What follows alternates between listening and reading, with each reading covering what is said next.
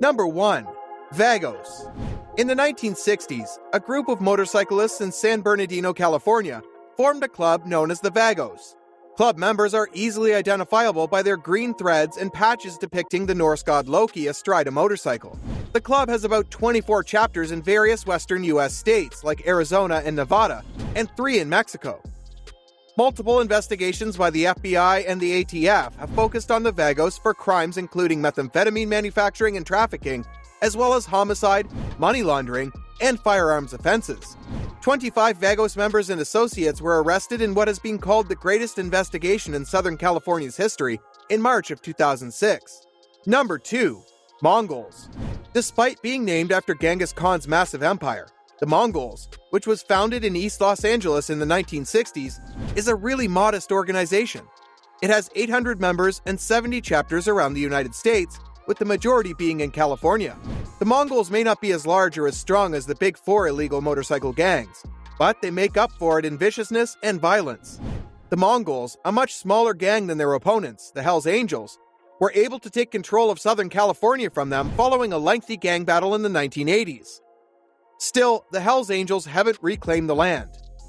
In a massive operation in 2008, 61 gang members were arrested on various accusations relating to drug trafficking, racketeering, and murder in the cities of Los Angeles, Las Vegas, and elsewhere in the Southwest. Number 3. Pagans. The original intent of this biker gang was not to commit criminal acts. Pagans were established in 1957, but until 1965, it was just a typical motorcycle club. Those who had served their country bitterly against the government in the 1960s would join the club, and before long, they would be involved in illegal activity. The East Coast is predominantly pagan territory. The group is involved in criminal enterprises such as drug trafficking, particularly crystal meth, marijuana, and heroin, and gang warfare. Additionally, the gang has gained notoriety for its members' propensity to randomly attack civilians, as well as drive-by shootings of former members and violent brawls with other biker gangs. This criminal motorcycle gang wears patches proclaiming their status as members of the 1%. Furthermore, they wear patches bearing secret messages meant to annoy cops. Number 4. Free Souls. In the late 1960s, an organized motorcycle gang formed in the state of Oregon. A motorcycle rim and tire were centered around an ankh, an ancient Egyptian cross-shaped emblem, on its patch. One of their chapters is in Vancouver, Canada, but the rest are all in the state of Oregon. 3 members of the motorcycle gang, the Free Souls, were taken into custody and charged with numerous offenses on May 2, 2007. The investigation and subsequent arrests led to the seizure of numerous items of evidence, including drugs, firearms, and stolen motorcycles. Number 5. Outlaws. As the first and longest-running motorcycle club in the United States, the Outlaws are a cultural institution. Other gangs refer to it as the epitome of 1%ness. Its origins may be tracked back to 1935, but following a reorganization in the 1950s, its distinctive skull and twin-piston emblem replaced the original motorcycle's wings as the emblem of the group. The Black Pistons Motorcycle Club is one such support group that also doubles as a recruitment hub for the gang. When it comes to riding and camaraderie, this group is extremely strict. Men who ride Harley-Davidson motorcycles are its members. Women have no rights and can be bought and sold for anything, even illicit substances. This gang has been around for a long time and has a bad reputation as one of the big 4 biker gangs in the United States. Murder, execution-style shootings, drug trafficking, money laundering, extortion, gunfights, and even firebombs have all been linked to the group's members. Number 6. Bandidos. First opening its doors in 1966 in San Antonio, Texas, the Bandidos are among the most infamous of all the American motorcycle gangs. The gang's emblem is a rotund Mexican with a machete in one hand and a gun in the other, rendered in a cartoon style and wearing a huge sombrero. The club's founder was a Vietnam War veteran, hence gold and red were chosen as the official colors. The Bandidos currently have about 90 chapters all throughout the United States, with further outposts in Asia, Germany, and Australia. The Bandidos' gang history of crime is extensive and bloody. In 2006, a member of the Bandidos was apprehended, tried, and convicted for the murder of a famous flyweight boxer. And in March of that year, a member of the rival Hells Angels Motorcycle Club was sniped while leaving a restaurant.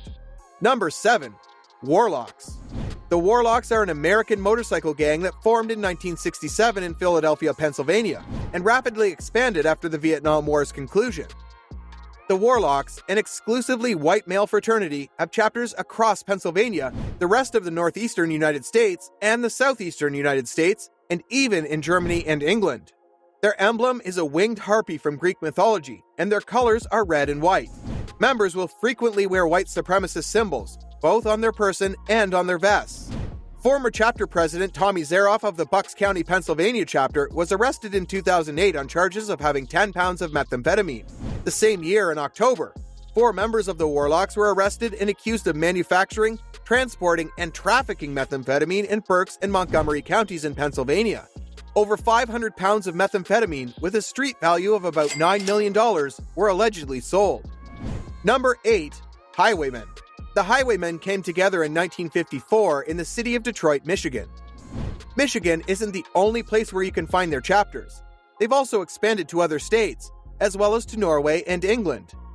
Their insignia is a bat-like skeleton decked out in a leather jacket and a motorbike cap in black and silver, the club colors.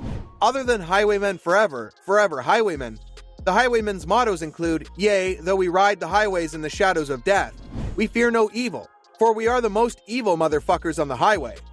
Number 9. Hell's Angels. The Hell's Angels are the longest-running and most notorious motorcycle gang in the United States. In the United States, the Hells Angels MC have achieved widespread notoriety as a result of their numerous high-profile confrontations with the law and other motorcycle clubs.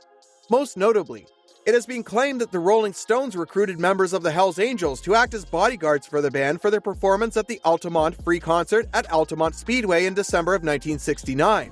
One man wielding a pistol was stabbed to death when violence broke out in the audience and spilled onto the performance stage. Similarly widely reported was an event at Harrah's Casino and Hotel in Laughlin, Nevada. One member of the opposing Mongols MC was stabbed to death, and 2 members of the Hells Angels were shot and killed during a violent conflict in the casino. 10.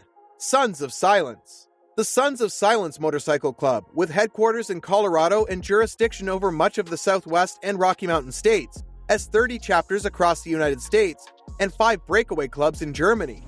The SOS MC currently has 275 members in total. The Sons of Silence are a motorcycle gang that formed in the 1960s in the Colorado town of Niwot and have been at war with rival gangs like the Outlaws ever since. Source: Abbott. The Sons have a lot of rivals for such a small club because they are one of the few 1%er groups to be allies with the Hells Angels. They compensate for the inferiority in firepower. In 1999, authorities from multiple states conducted a massive operation against the Sons of Silence clubhouses, seizing enough firearms to arm a little army. Numerous machine guns, pipe bombs, and even hand grenades were among the weapons that were seized. So, that is all the time we had today, folks. Hope you enjoyed this video. Do not forget to subscribe to our channel, and do hit the bell icon on your way out. See you all next time.